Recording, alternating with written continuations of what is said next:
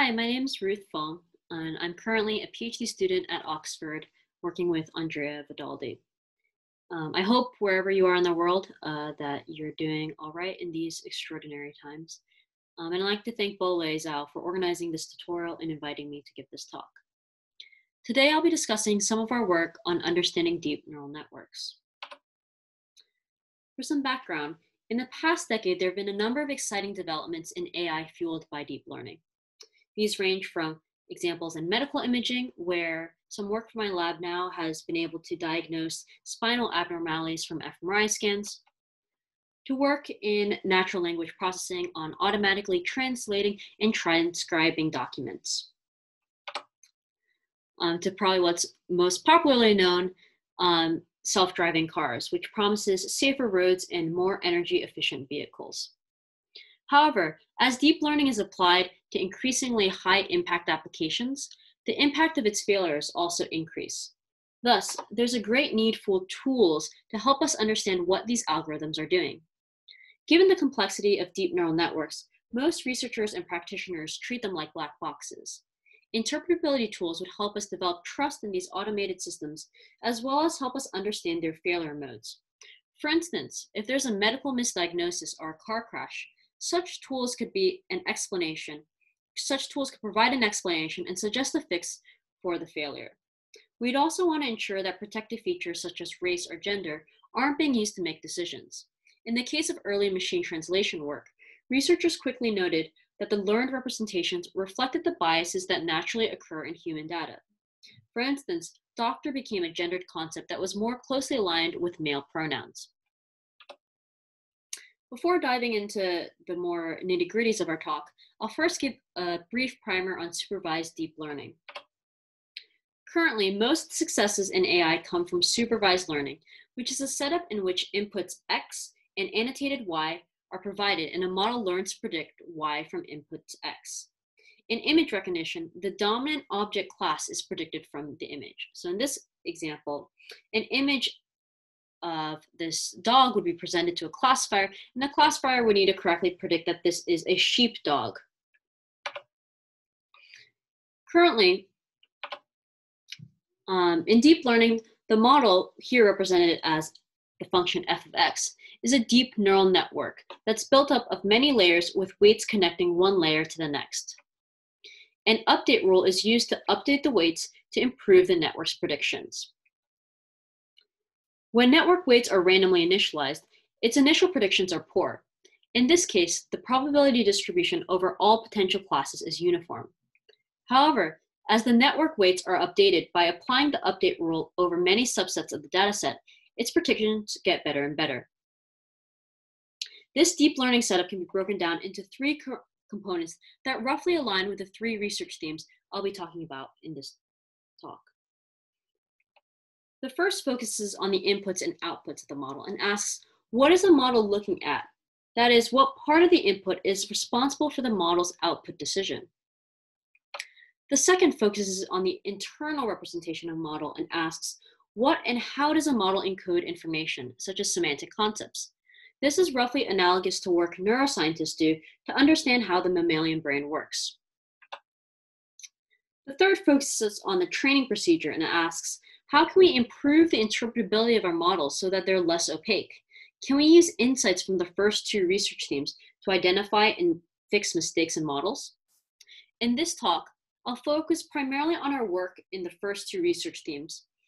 In particular, I'll do a deep dive on the first theme, and then we'll give a brief teaser of current and future work on the third problem. So now let's zoom in on that first research theme that asks the question, what is a model looking at? To motivate this, let me tell you a story about a German horse named Hans in the 1900s. This horse was considered a math whiz because it was able to answer arithmetic questions by tapping out the answers to questions. However, it wasn't actually computing mathematical calculations. Rather, it was reading its trainer's body language, which revealed when it was close to the answer. Similarly, we want to ensure that deep networks aren't relying on some cheating signal such that they perform well on the training dataset, but can't generalize to real-world situations that lack that signal. We want to ensure that they are learning the right relationship between inputs and outputs and not spurious correlations. One great example of this is in an early object detection dataset known as Pascal. Here, many of the horse images contain a watermark, much like this one. Recent work showed that when you remove that watermark, the image is no longer classified as a horse. They also took an image that clearly did not contain a horse and added a watermark to it, which was now classified as containing a horse. This seemingly silly example touches on one of the biggest issues in computer vision today, and that is the existence of biased datasets, which I'll briefly describe now. Take, for instance, the most popular dataset, ImageNet, which contains millions of images of common objects, plants, and animals, which has fueled the deep learning revolution in the past decade. Recent work has shown that most of the images collected for this dataset were biased and were collected in North America, or more broadly, what's known as the Western world. They showed that when classifiers trained on ImageNet were shown images from other locales, they didn't perform as well. Another recent work showed that face datasets are also similarly biased towards either lighter skinned faces or male ones. This is somewhat unsurprising given the global distribution of light versus dark faces and the likely persistent geographic bias in most of our computer vision data collection processes. In this work, the authors collected a novel dataset from profiles of parliament members around the world that was balanced particularly for skin tone and gender, and showed that a number of commercial face analysis systems varied in their performance on these two factors, and were particularly bad for predicting features of women of color, at times performing nearly as bad as random guessing.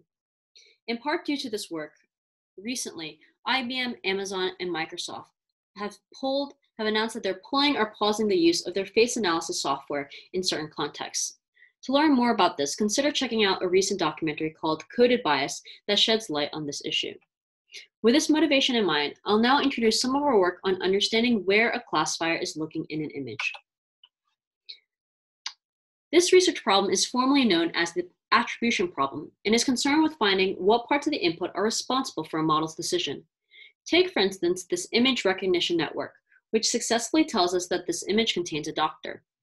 However, we don't know if this network is recognizing the doctor from the presence of a stethoscope or white coat, or if instead it's basing its decision on protected features such as the race and gender of the doctor encoded in his face. Thus, attribution is useful for understanding and diagnosing the behavior of deep neural networks. One approach to this problem combines network activations and gradients that have been propagated through a network to generate an attribution heat map. These methods are fast to compute, as they only require one forward and backward pass. However, their meaning is difficult to interpret because of their heuristic nature. What does it mean when a heat map highlights a region? In the gradient method, the gradient of the network's desired output is backpropagated to the input image and processed and visualized. In another popular example called GradCam, the activations and gradients at a late layer in the network are combined to produce a heat map.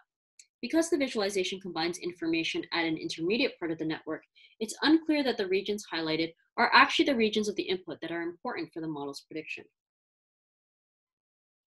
In contrast, we argue that perturbation-based methods are more principled, as they summarize the effects that changing or perturbing the input has on the predicted output. The occlusion method slides a fixed size occlusion over the input and summarizes the changes on the predicted output. Similarly, the rise technique randomly drops out multiple fixed-sized occlusions and summarizes the effects of multiple input regions being removed. Such methods have a clear meaning, as they're rooted in an actual edit to the image. However, they only test a very small set of all possible occlusions. Ideally, we'd like a method that allows us to automatically test a wide range of free-form occlusions. For instance, in this chocolate sauce example, you might want to test and see if the jar containing chocolate sauce is what's important for classification, or if it's the spoon bill, or maybe even the spoon handle.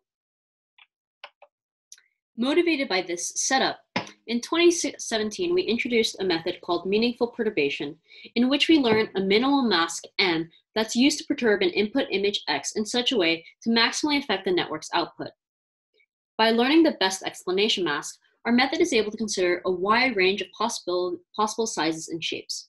In this example, we see that our method learns a mask that successfully blurs out the flute, causing a drop in the network's prediction for the presence of a flute. We learn a mask with the smallest area because it's a succinct, interpretable summary of the network's behavior.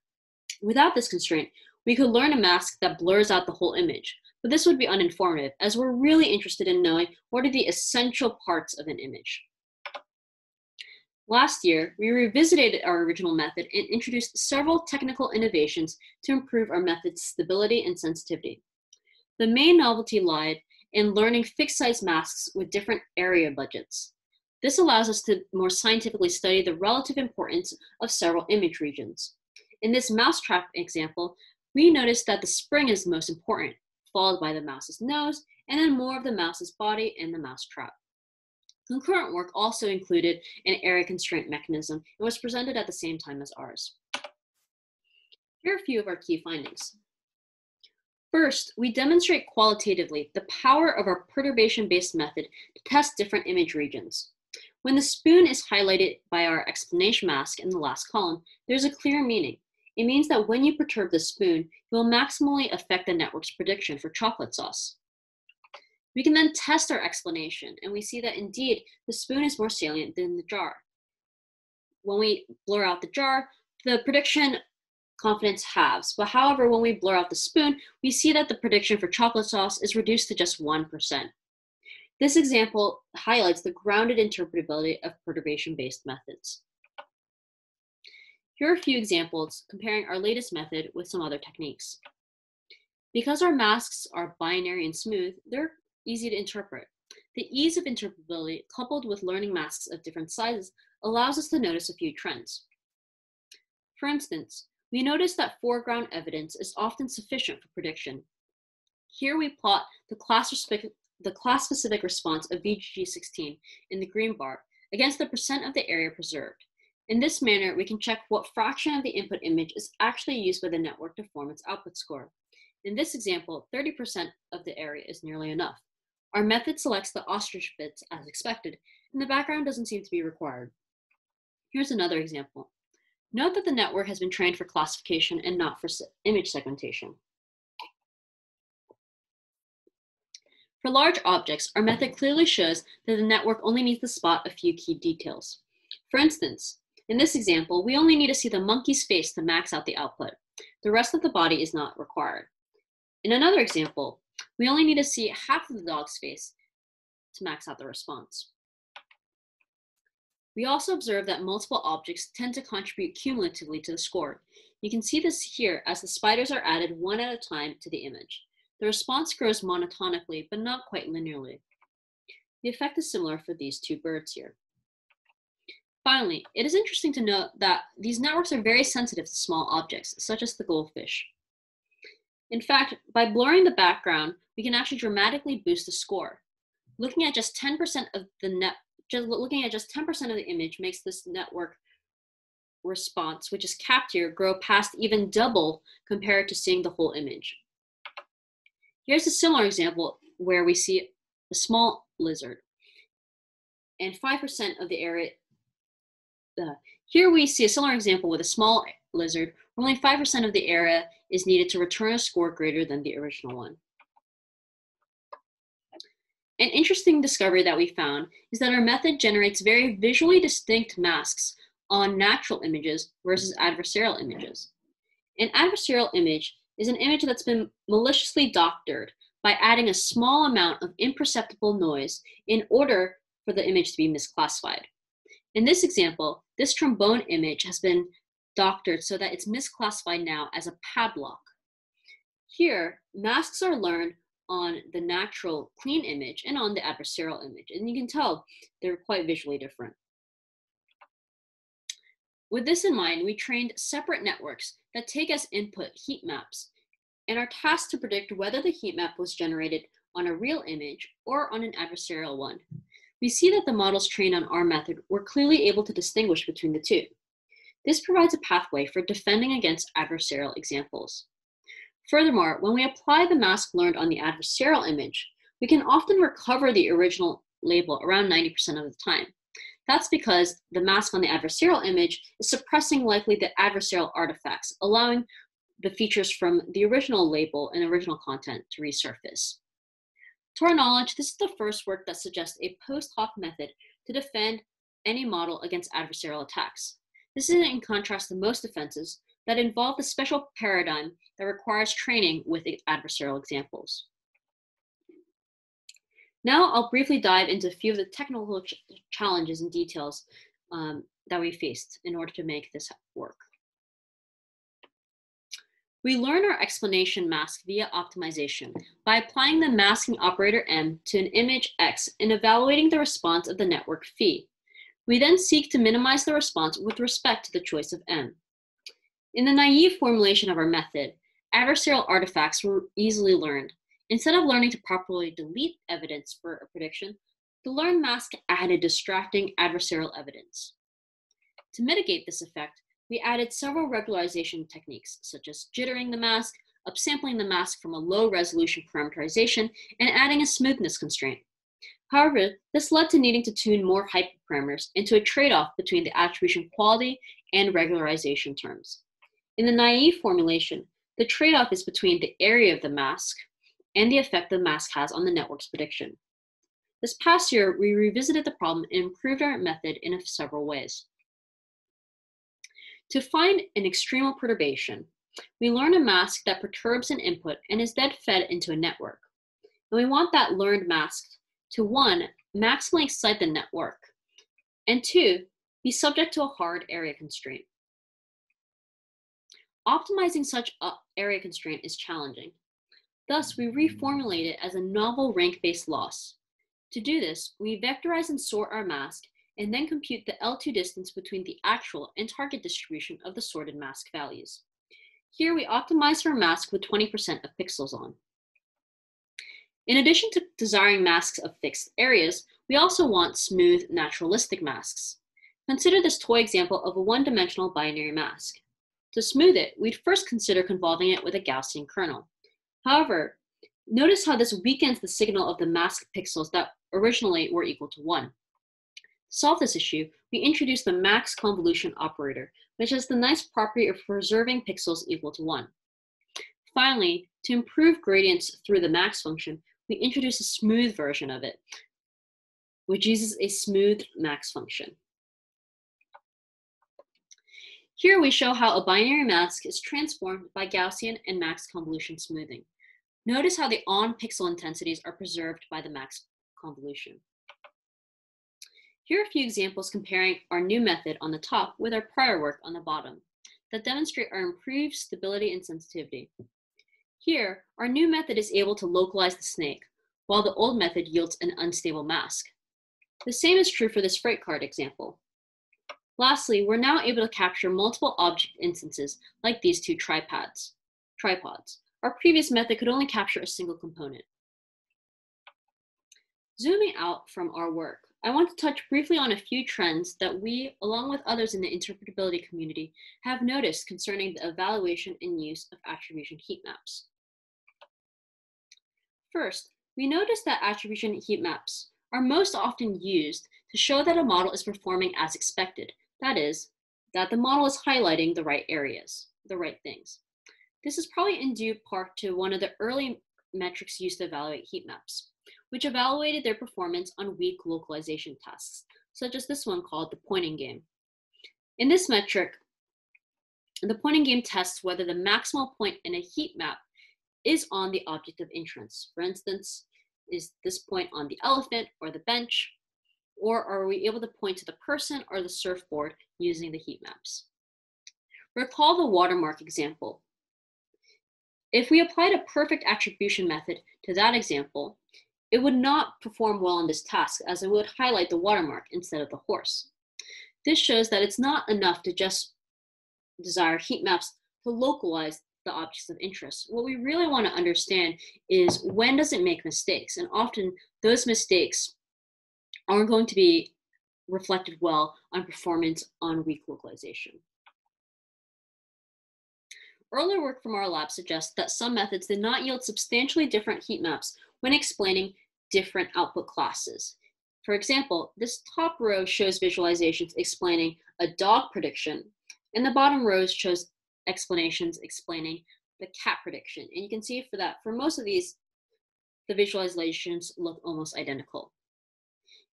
In our CVPR 2020 paper, we introduced a novel way to improve the class sensitivity of any propagation-based method. Similarly, recent work has also shown that several methods were not sensitive to the model parameters of the model being explained. In this experiment, the authors successively randomized model weights from the end of the network to the beginning and showed that for a few techniques, the visualizations did not substantially change. Taking both of these examples, we noticed that some heat maps tend to be visually appealing, such as some of the ones shown here, but they seem to characterize the content in the image rather than really explaining the prediction of the specific output class or even the model parameters. Thus, I suggest two main takeaways from this type of work. The first is for researchers interested in working in this area, and that's the critically designed attribution methods and evaluations to really test that they are indeed characterizing the model's behavior. There have been a few recent works on the evaluation front that are exciting. And the second is for machine learning practitioners. And that's to assume that models have failures and to use these heat map methods to understand those failures, not simply to suggest that a model is behaving correctly. Finally, in collaboration with Facebook Research, we released the Torch Ray Library, which is focused on empowering other researchers and practitioners to easily use and compare interpretability tools by us and others. In this initial release, we focused on attribution methods. And what we were really motivated by was being able to support reproducible research.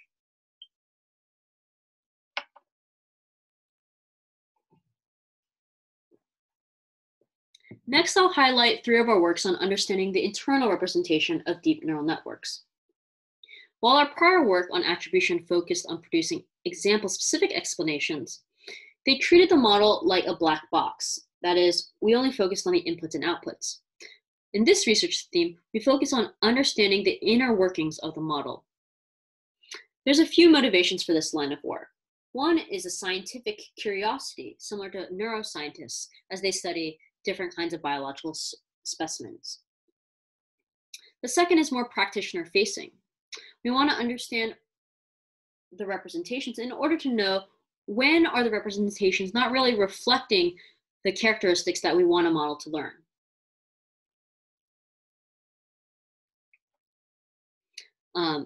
And lastly, another more practitioner-facing reason is if we want to be able to persuade someone to trust a model, we might want to produce an explanation to convey trust. To look at the intermediate parts of a network, consider cutting a network somewhere in the middle. Then the first part of that network would produce an intermediate output. For models that take images as inputs, this intermediate output is a 3D volume, known as an activation tensor. There's two main ways of viewing intermediate activations.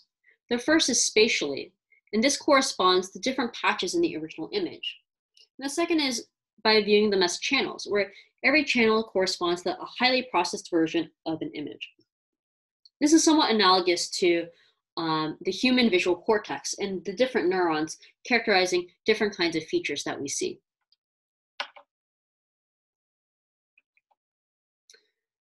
In the past few years, many CNN visualizations have been introduced to visualize a single channel and are suggestive of highly selective hidden units, such as a lighthouse or wheel unit.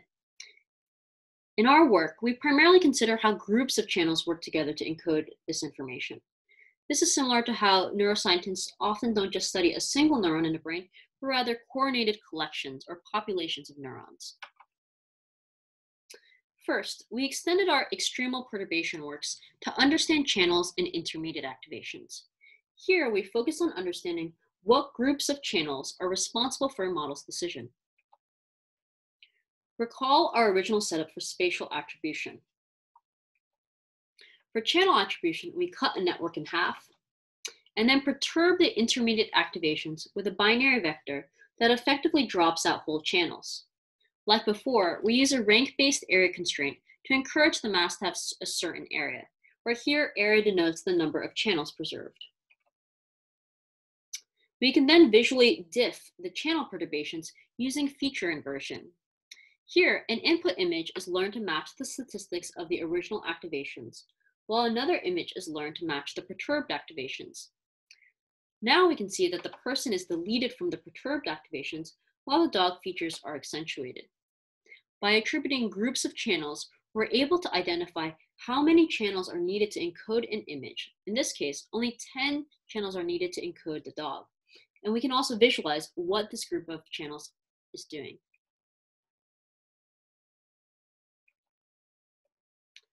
In addition to understanding instance-specific explanations for what channels are important for a model's decision, we also studied how semantic concepts are encoded in intermediate activations. We, along with others, have observed a complicated picture where a single filter can sometimes encode multiple concepts, such as stripes or dog faces, and a single concept can be encoded by multiple filters. We call this the filter concept overlap. It's also been noted by others in our field. And is also known as the packing phenomenon, where one filter might be packed with multiple concepts, and one concept might be encoded using multiple filters. We introduced a paradigm that allows us to learn concept vectors that describe how a semantic concept is encoding across channels in a neural network layer. Borrowing inspiration from neuroscience, our paradigm involves probing a network with a concept dataset to perform a new task using a set of channel activations as input. When we introduced this work, there are a few other concurrent works that use similar methodology. Now for a few quick results. We first discovered that multiple concepts can be packed into a single filter. In this example, this Conv5 unit is highly selective for different kinds of animals. This visualization also highlights the limitations of our annotated labels, where perhaps this unit is truly selective for the unlabeled concept farm animal. Second, we demonstrate how our paradigm allows us to quantify how many filters are needed to encode a single concept. We try using a different number of filters for a given task. Here, we see that performance saturates when using 64 filters for airplane and 8 filters for a person. This suggests that the airplane concept is encoded in a more distributed way. This was also done in prior work. In addition to being able to better understand the filter concept overlap, we're also able to compare the representations between different kinds of models. One comparison we make is between the type of training signal we provide to a model. Thus far, we focus on supervised learning, which is learning that predicts human annotated labels from images. However, the setting often requires expensive annotations and seems at odds with how humans learn with relatively sparser feedback. Recently, researchers have been exploring a self-supervised learning paradigm, which doesn't require human annotations. Instead, it defines tasks that learn to predict properties in the unlabeled data itself, such as predicting how to colorize an image. In this setting, we're able to generate the labels for free. We found that self-supervised networks benefited more from using all filters than fully supervised networks, suggesting that they encode semantic concepts in a more distributed way. This suggests a potential explanation as to why there's still a performance gap between self-supervised and supervised models, because their concept representation is simply not as compact. Lastly, we can view our learned concept weights as network-aligned concept embeddings, where each dimension is aligned to a filter. To our knowledge, our work is the first of this kind and allows us to do things like vector arithmetic in network activation space without input from a textual modality. Here are a few examples.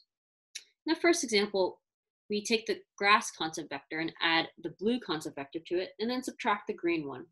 And the resulting vector is closest to the sky vector. Similarly, when we take the tree vector and subtract the wood vector from it, we get a vector that's close to the plant one. And lastly, when we take the person vector and subtract the torso one, we get a result that's closest to the foot vector. This shows that the relationships between a network's understanding of concepts is actually quite semantic and makes sense. We can also use our method to compare different representations in concept space, including non-neural network representations. We're able to do this by taking all the concept vectors and then computing similarity scores between them. And then we're able to construct a similarity matrix for every model. Then we're able to compute similarities between those similarity matrices to understand how similar or different kinds of models are encoding concepts. This allows us to move beyond the realm of comparing deep learning models to other models such as WordNet and even theoretically the mammalian brain.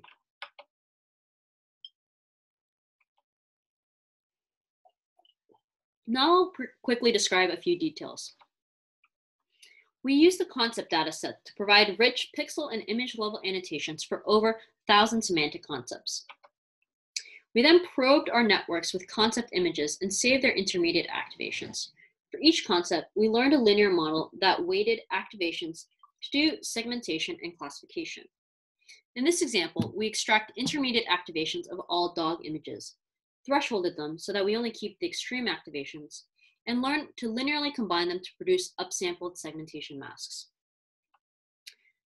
These learned weights that were used to linearly combine activations then form the concept vector, in this case, the dog one. We can also do this for subsets of filters, like the top four filters, which are selected based on the magnitude of the values from the original concept vector. This paradigm was used in prior work as well. Finally, we unify our work with previous work focused on single filters by computing segmentation masks using single filters and choosing the best filter over all training examples. In this case, filter 169 was the best filter for segmenting the dog. The classification task follows similarly, except that thresholding is replaced with global average pooling, which averages all the activations in a single channel, and a bias term is also learned. We do the same filter subset experiments as well.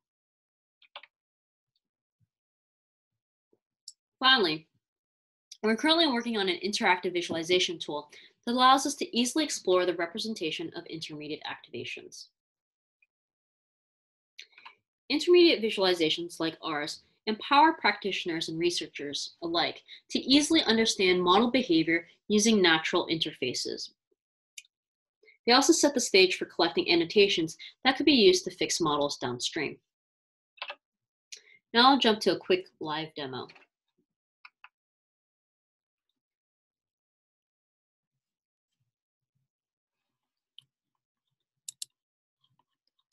Here is our simple tool known as the interactive similarity overlays. As we hover over different image patches highlighted in yellow, we see how similar or different other image patches are. And we can notice a few interesting things. First, if we highlight the background, we notice that the background in other images also is highlighted, despite them being different colors. To briefly explain some other interesting applications, we can use this similarity overlays technique to compare the representation across different layers. In this example, we compare against different mixed 4 layers in GoogleNet. One phenomenon we notice is that the representation is spatially smoother at later layers.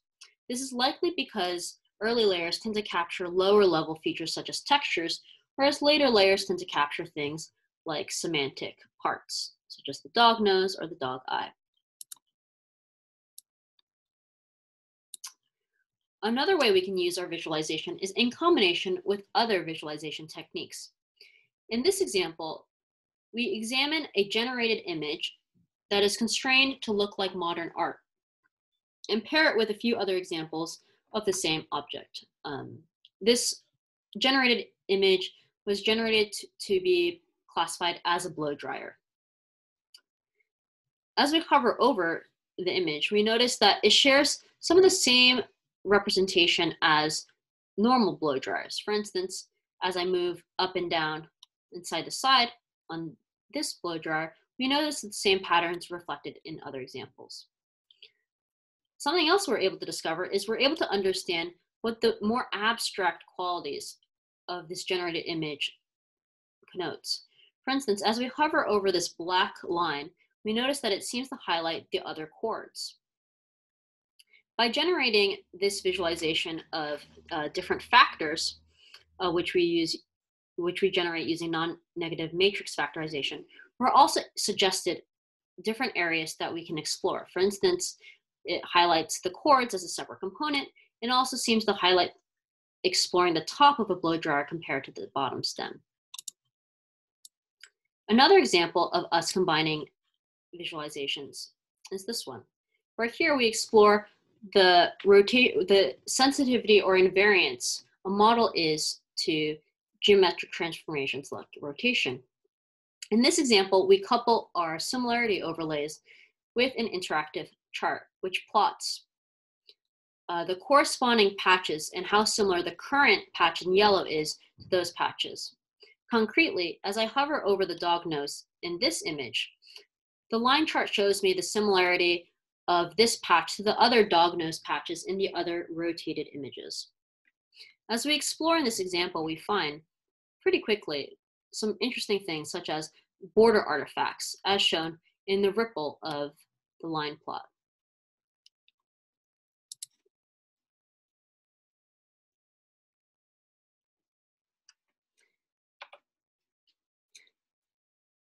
Unlike our prior work, Net to Vec, where we study channels, in this work, we study how activations correspond to different spatial locations. Every spatial location is an activation vector, where each dimension corresponds to a channel. Similar to how we compute similarities between concept vectors in our Net to Vec work, we visualize the similarity or distances between activations at different spatial locations. This is represented by the theta. Finally, I'll give a brief teaser for some current and future work on improving the interpretability of deep neural networks. If artificial intelligence better simulated human intelligence in its decision-making process, we might feel more comfortable trusting AI systems even if we don't fully understand them. For instance, most individuals can trust another human being without a full understanding of how their brain works, if they've observed them for a while and behave in a similar way to what we've seen in trusted friends and family. In this work, we demonstrate how to align machine decisions with human decisions. In machine learning, typically every example is weighted equally. However, this isn't true for humans.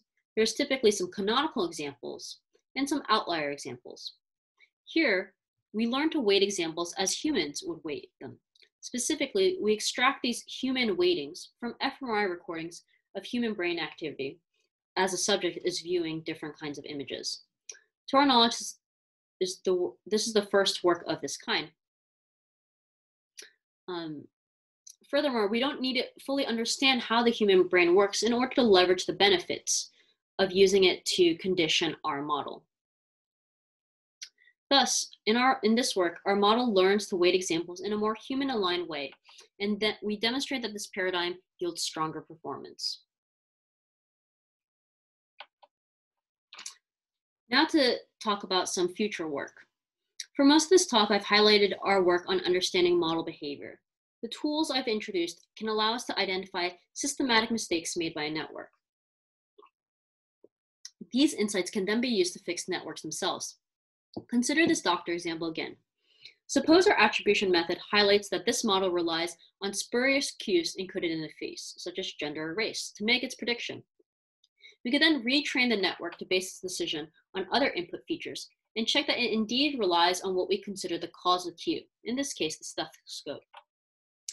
We can also correct the internal representation of a network to either not rely on the male concept for its prediction or by debiasing the doctor concept with respect to gender, such that the distances from the male and female concept are the same. Related work like this has been done for word embeddings in natural language. Thus, over the past few years, and in this talk, I've investigated 3 different research themes on understanding deep neural networks. First is concerned with what a model is looking at. The second begs the question of what and how does a model encode information? The last one is probably the most exciting one. that a number of people in this community have been increasingly more excited about, and that is, how can we improve models to be more robust, interpretable, and aligned to human representation? This is somewhat analogous to work done in the medical field. Most of the work I've presented so far has really been focused on diagnosing problems, but we don't really just want diagnosis, we want treatments. And that's what I hope the future of this research field's direction moves in. Finally, I'd like to acknowledge my funders, the Rhodes Trust and the Open Philanthropy Project, as well as the collaborators on the projects mentioned in this talk: Andrea Vidaldi, Mandela Patrick, Chris Ola, Alexander Mordvintsev, Walter Shire, and David Cox. This work would not have been able to be possible without their support. Thank you. If you have any further questions, feel free to reach me by email.